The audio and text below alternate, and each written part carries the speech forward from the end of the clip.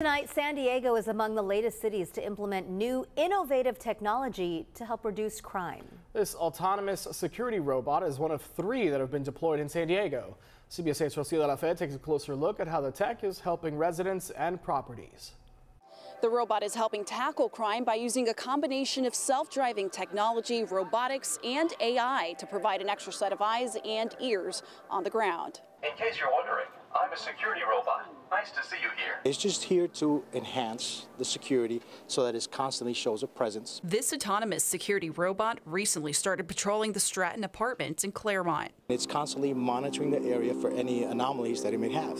It's one of just 3 recently deployed in San Diego. The robot basically is here to give the tenants and the property a sense of security in the most innovative ways. Danny Garcia is the director of operations at JDS Security Services and says the technology is a physical deterrent for crime. Another thing that they're having issues right now is a lot of catalytic converters are being stolen.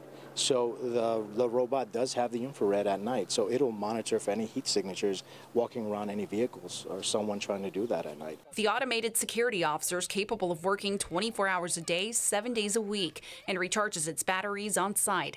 On the company's website, it says the costs range anywhere from 75 cents to $9 an hour, which is significantly less than what a human security guard would cost. The robot has 360-degree high-definition cameras. It records audio and video and can read up to 300 license plates per minute. This ASO that we call it is much like a human being.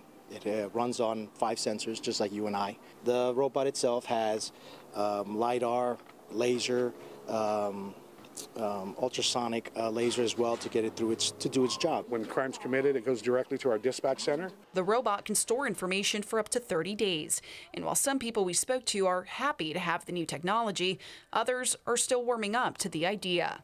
I cannot communicate with a machine. I cannot talk to a machine. A machine cannot talk back to me. There's a growing demand for the robots. They've already been rolled out in cities across California, New York City, Washington, D.C., and Las Vegas. Rocio de la Fe, CBS 8.